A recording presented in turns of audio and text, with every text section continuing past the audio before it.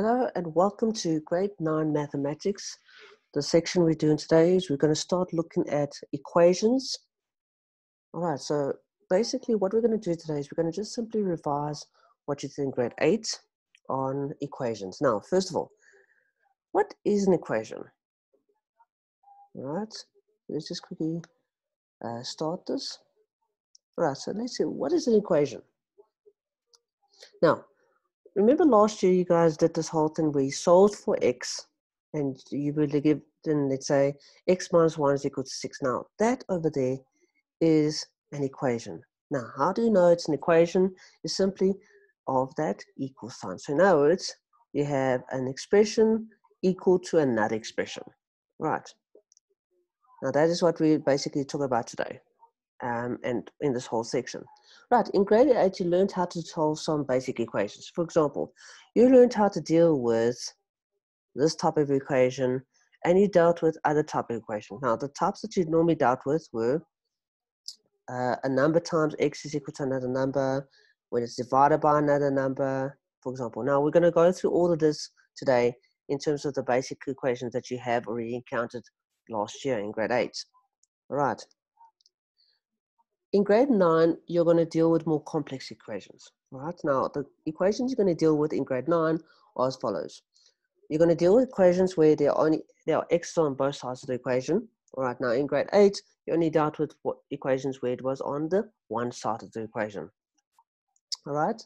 In grade 9, you're also going to deal with more complicated fraction equations and also involving brackets as well.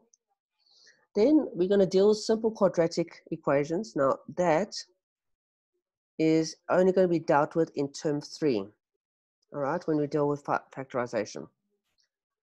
And also then we're going to look at simple exponential equations. All right, so we're going to deal with that over the course of this section of work. All right. So, basic equations.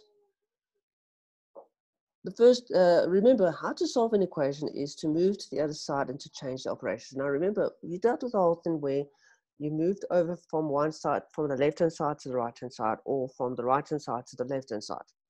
All right, now, what happened was, when you moved over, you found that sometimes you had to change the sign, like, for example, when we were adding or subtracting. But when you were multiplying or dividing, you found that you had to keep the same sign. All right, that's what we're going to do today. All right, so, for example, solve for x. 3x plus 1 is equal to 7. Now, remember when we dealt with this whole thing, what we had to do was we first had to deal with the 1, move it over to the other side, and then deal with the 3. All right, so let's do that quickly. So we're going to deal with the 1 and move it over to the other side. It becomes minus 1. So that's where that comes from. 3x is equal to 7 minus 1, which is 6. Right. Then afterwards, you divide it by 3. So you said 6 divided by 3, which is over there, gives you an answer of 2. All right. Example 2. Minus 4x minus 5 is equal to minus 17. All right. Over here, we're going to move the minus 5 over to the other side, becomes plus 5. All right. So now we say minus 4x. Now notice we kept the minus still. All right. Minus 4x is equal to minus 17, but we only moved the 5 over, so it becomes now a plus. Now remember, that's when we move it over and it becomes a plus. When we divide by the minus 4 just now, we keep the minus still. Right. So minus 17 plus 5 on a calculator will give you minus 12. Now, to do that, to solve that, we're going to say minus 12 divided by the minus 4, which is 3. All right, so therefore our answer is 3. Remember, when you deal with equations, if you want to check that you are right, you can always put this and substitute back into the equation. Say minus 4 times by 3 minus 5 doesn't give you minus 17 as the answer. All right, example 3. Okay, I'm going to give you a very basic one over here. X minus 1 is equal to 5. Now remember, what do you do over there simply? Move the minus 1 over to the other side, becomes plus 1. So it becomes 5 plus 1, which is 6. Right, example 4. Here's a more complicated or a more complicated example that you did in grade 8. 3x over 4 plus 1 is equal to 11. Right, now over here, we move the 1 over to the other side and becomes 11 minus 1, which is 10. Then we said, right, because we got this whole thing now, what you could have done is simply say 10 times 4 and then divide by 3, or simply to say x is equal to 4 times 10 over 3. In other words, do two things at once. All right.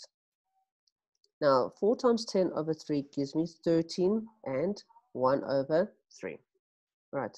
It gives you 40 over 3, which simplifies to that. Right, example 5, last example for today. 4 times by brackets 5x minus 4 is equal to 8. Now over here we simply divide the 8 by 4. So we said 5x minus 4 is equal to 8 divided by 4, which is 2. And then we move the 4 over to the other side, becomes a plus 4, so it becomes 5x is equal to 2 plus 4, which is 6. Then divide both sides by 5, so x is equal to 6 over 5, which is 1 and 1/5.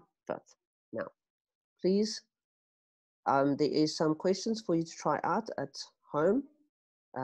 Make sure that you do it, and we'll look at the questions tomorrow or the next lesson.